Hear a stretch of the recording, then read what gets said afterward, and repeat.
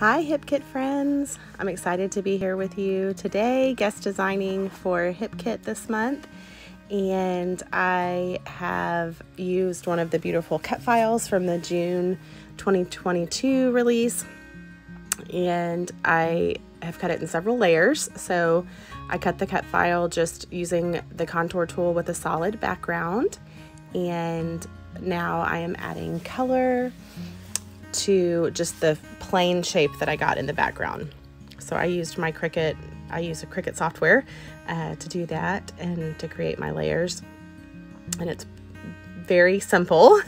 I watched lots of YouTube videos long ago to learn how to do that, and now I use the tools all the time to make layers for cut files. So here I am using Distress Oxides on one half of the butterfly cut file that I'm using. Because I'm going to be putting solid paper or one of the patterned papers on the right side of the butterfly. So I'm getting my inks ready, getting that background ready to be able to add a little bit of more mixed media to that. So you could see there a few seconds ago I did add some water droplets because Distress Oxides are water soluble. You can add water straight to that ink and it will pick up some of that color, so it gives it some nice texture there, or visual interest there. And so now I am using one of the other layers that I cut, just the body of the butterfly, and I'm adding some Distress Oxide to the body, and I'm going to be adding some glitter to that as well here in a second. So I'm trying to make sure everything matches. Here I'm adding the patterned paper that's going to be on the right side, making sure everything fits and looks right, and matching my ink colors to that patterned paper. And now I'm using the left half of that cut file, the way that it comes when you buy the cut file, so you get that white layer. I am using that. I cut it on textured white cardstock, and I am using it as a stencil. So I'm using just texture paste. I use Ranger texture paste. Is one of my favorites. I use several different kinds, but that's probably one of my favorites. And I am using that through that cut file as it's acting as the stencil. And here in a second, you're going to see me lift that up, and it's going to leave all of that texture paste behind. So I've layered that on, and here I'm lifting that cut file off. And what's left behind is all of the pattern that was in that cut file, which is really cool. So here I'm just taking off some of that extra texture paste, just showing you a way to save some of your materials. So I'm just taking that off and putting it back in the jar of texture paste because I don't want to waste any little bit of that I have. So now here what I'm doing is I'm adding Glimmer Mist, so Nuvo Glimmer Mist, to the body of the butterfly because I kind of want it to look different and have a shiny body and have a little bit different texture than the rest of that cut file is going to have. So I'm just layering that on pretty generously. I want it to look really shiny and beautiful. So I'm just making sure it's evenly covered, and then I'm going to pick it up because it is a glitter paste.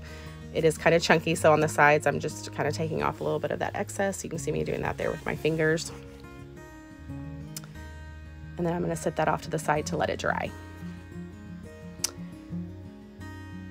So I've let it dry a little bit, and here I'm going to go ahead and add the patterned paper and adhere that down. So I did use Vicki Bouton's Foundations smooth white cardstock to do my mixed media on, to cut that butterfly out with, and that's why it's super flat and didn't warp when I put all of that mixed media on it, because if you use just a plain cardstock, if you're putting a lot of wet mediums on it, it will warp, but because I'm using a mixed media cardstock, it doesn't do that.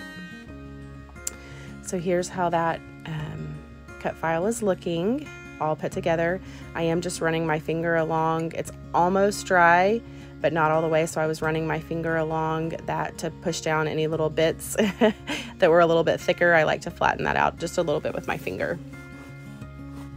So now I'm going back very lightly with ink blending brushes. I like to use Waffle Flower ink blending brushes. I'm going back with a shade darker, or a few shades darker for that navy, but of each of those Distress Oxide colors. So I'm just going really lightly. I really just want it to be on the texture paste. So sometimes I will lay a stencil back down over the texture paste that I've put through the stencil, but because I was using that cardstock as the stencil, it didn't hold up, so I couldn't lay it back down to do this part, but it worked just as well to kind of blend in some of those inks over that texture paste. I'm not trying to change the color of the background, just lightly covering that white. So there you can see I've added the colors, kind of following along with the colors that I already had there. And now I'm using the Tim Holtz Distress Oxide or paper distressor to distress the edges of that butterfly. And in those parts that were really hard to get to, I used some scissors to distress the edges. The body of my butterfly is now dry, so I'm adding it back to the center. And I thought that navy was just a little bit dark, so I went and added some water. That's the beauty of a water-soluble ink like Distress Oxide. I can go back even after it's been dry for a long time. That was overnight. It had dried, and still the next day I could go back with water and take off some of that ink, so that's really cool. Here I'm using Ranger's liquid pearls to add some color and texture to the cut file. And I'm not adding a ton, I'm just adding some details like to the center of those flowers. Because I was using the negative of that stencil, I did want to add a little bit more detail just in the open spaces, but like in the centers of the flowers and some in between some of the leaves. I just went and added a little bit of the liquid pearls to give it some dimension. And in the close-up photos, you'll be able to see that a lot better. It's kind of hard to see here on video. So here I've got 3 photos from a day we spent at the beach with family. This was at our lunch. And I'm just kind of playing with the placement of where I'm going to want that cut file on the background and where I want the photos. So I'm going to go back to where I originally had them, kind of off to the right side of the butterfly. And I'm going through now from some of the embellishments from the July kits. These are the fabric banner pieces, pennant pieces. They're beautiful. They have great texture and great color, very vivid colors to go along with those patterned papers that are in the July kit. So I'm picking out the ones that have the colors that match best with my photos. So you can kind of see I've got navies and oranges and turquoise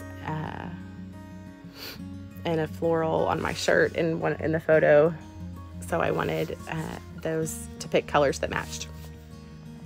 Here I picked one of the chipboard pieces from the title chipboard sheet.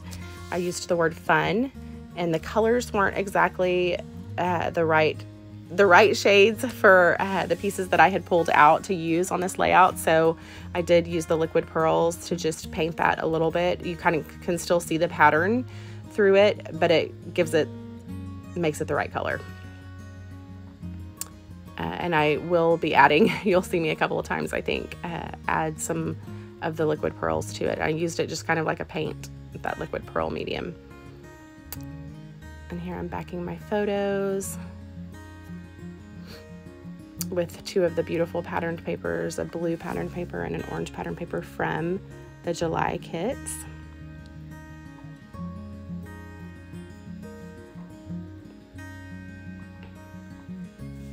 And so I've put the butterfly, I've got it where I think I want it, so I'm just going around to trace where I have it so that I can go back and add some more Distress Oxide to the background. And this is going to be a very light addition to, or a light element to the background. It's not supposed to stand out too much, just kind of help the butterfly look like it's flying through the sky. So I've got the blue around the butterfly and then some yellow up the top.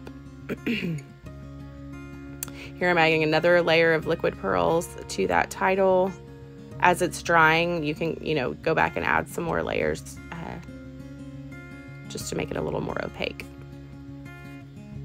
I'm ready to adhere that butterfly down.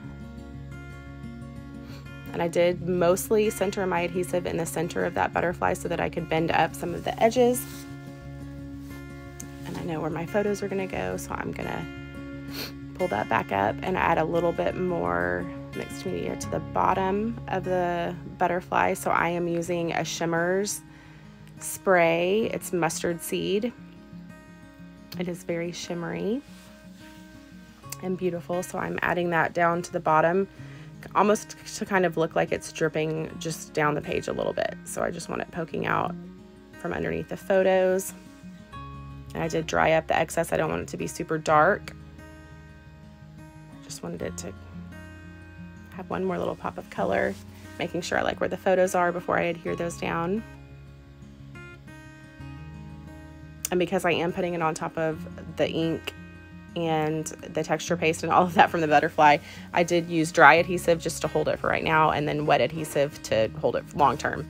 Whenever you're gluing on top of other mediums, sometimes it's hard to get it to stick long term, so I did add some wet adhesive. Now I'm using those banner pieces, the fabric banner pieces, pennants, to add some embellishment down to the bottom of the layout under the photos. So I did use a piece of twine that I had from my stash. There was twine included with these embellishments, but I wanted it to kind of have another little pop of color. So the twine that was there was a very creamy color. So I'll save that for some of the other pieces that I have left of the pennants. But I used the twine here, and I just added a little adhesive and folded them over. So you'll see I have those there. I do end up taking that navy one off. I thought it was a little too dark for the other colors that I had in the layout. So you'll see me here, I am taking it off, and I'm gonna add one of the other pieces that's a lighter color. So at first I thought I was gonna use the floral, but it was right next to a floral where I already had the rest of them adhered down. So there was one that was a white with some black stripes.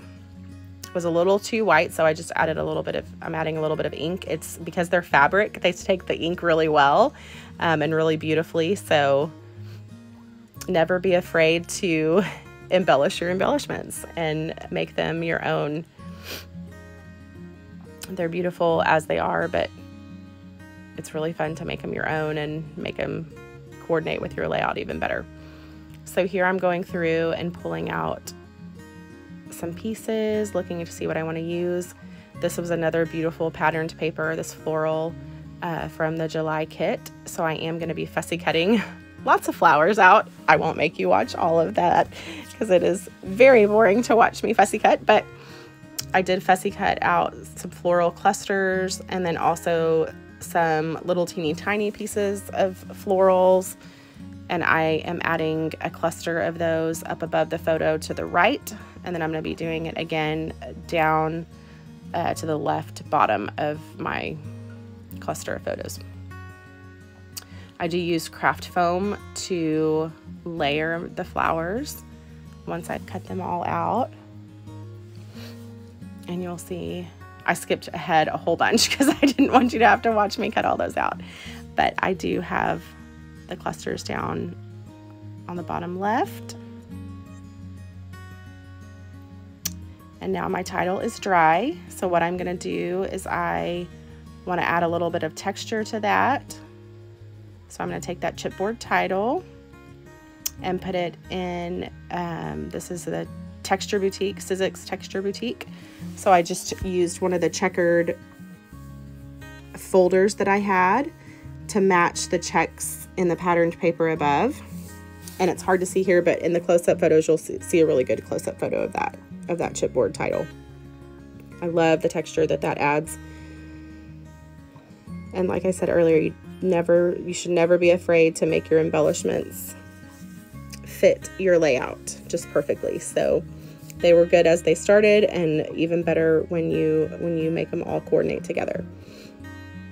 So here, one of the orange flowers that was on the embellishment sheet, I have added some glimmer paste too.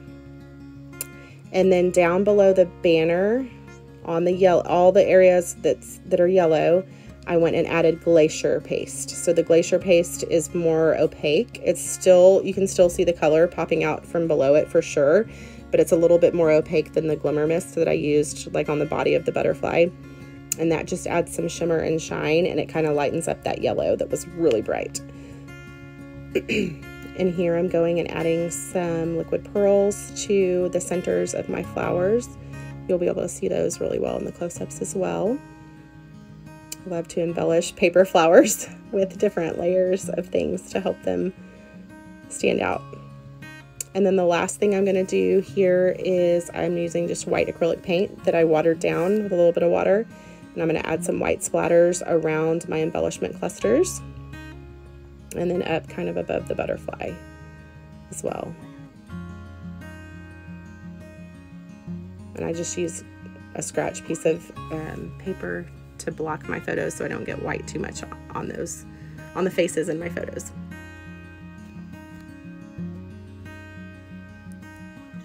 I do go back with a paintbrush and add just some more dots. And here are some close-up photos.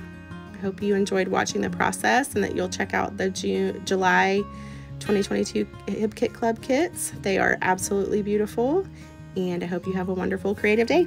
Thanks for watching. Bye-bye.